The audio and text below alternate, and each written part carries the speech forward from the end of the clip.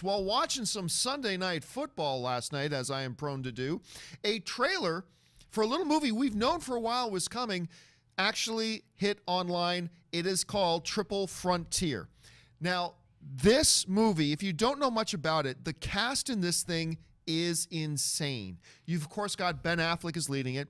You got Sons of Anarchy, Charlie Hunnam. You got Pedro Pascal from Narcos and from Kingsman 2. And he's The going to be Mandalorian. The Mandalorian, and he's going to be in the new Wonder Woman movie. I love Pedro Pascal. He's amazing.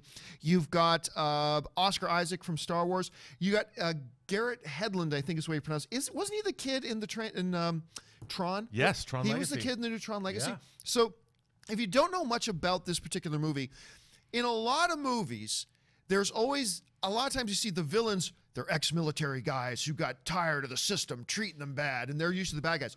Well, those are our main protagonists in this movie. These guys, that's what they are. They're military dudes who are sick of the fact that they now have nothing to show for it, for spending their life in service, and they want to make a score of their own. And I didn't know what to think about the movie, to be honest. Obviously a great cast, Robert. But you had a chance to see this trailer last night. What did you think about it? Well, it's directed by J.C. Chander, who directed A Most Violent Year that also stars Oscar Isaac, which I never thought I would care about a movie about the garbage strike in New York City. But it was a great, fantastic film. This movie looks unbelievable to me. I mean, give me a movie where dudes are trying to knock off, I guess they're robbing a drug lord. I mean, it looks great. I love movies like Clear and Present Danger. Oh, yeah. You know, which is the Jack Ryan movie where they go after the drug cartels. This movie looks, I can't wait. And it's a Netflix film. Yes. It's on Netflix, but it's going to have a limited theatrical release. I can't wait. It's one of those films that unfortunately was originally slated to be a theatrical film. Right. And then later, but it wasn't like a Mowgli thing where after the film was practically done, then they dumped it on Netflix. It was very, very, very early on they decided to make it a Netflix thing. Whether that's a good or a bad thing, I mean, but the star power in this for a Netflix film, we're getting used to seeing Netflix films that have like a Chris Pine in it or a Emma Stone in it or something like that. But to have a Pedro Pascal, Ben Affleck, Charlie Hunnam, Oscar Isaac, unbelievable. This seems like something you'd want to put out theatrically, and you'd think this is a movie that could make money.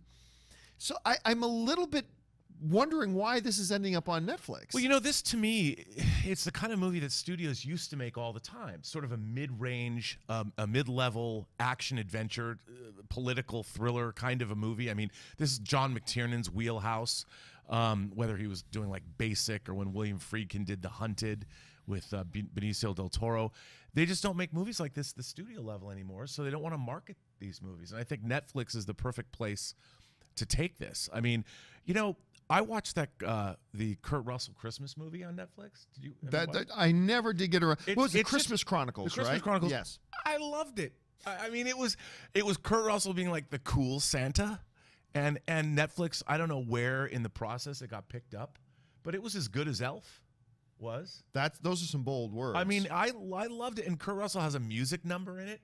In prison, Santa in prison does a music number. That's all I'm saying. And I think Netflix is really starting to up the game. And we're going to see all of these mid-level movies. They now have a place. I mean, we're going to get, I want more of these action-adventure type films. And it's great that we have them. I will say this, though. Before we start jumping on the thing about Netflix upping their game, I just watched Mowgli. That was not any good. You didn't like it? No, I didn't. And I love why did I just freeze on Andy Serkis's name? Andy Serkis. I love Andy Serkis, and I was looking forward to Mowgli and a more true thing. But sure enough, I sat down and watched it. And I'm like, oh, that's why Warner Brothers pulled it from a theatrical release and dumped it on much like that Paramount did with that the Cloverfield paradox movie. It's like, oh, like they're putting it on Netflix, and then you watch the movie like, oh, that's why. Right. But now we've got Roma coming.